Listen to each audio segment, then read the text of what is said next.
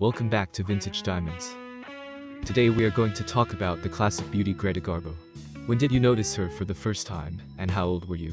Let me know in the comments section. Let me tell you a few interesting trivial facts about her. Will you enjoy these gorgeous photos?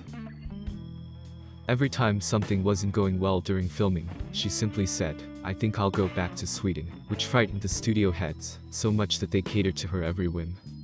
There were times when her sets were closed to all visitors, and even the director. In response to her question, she said, "I only allow the cameraman and lighting man on set during these scenes. The director goes out for a coffee or milkshake.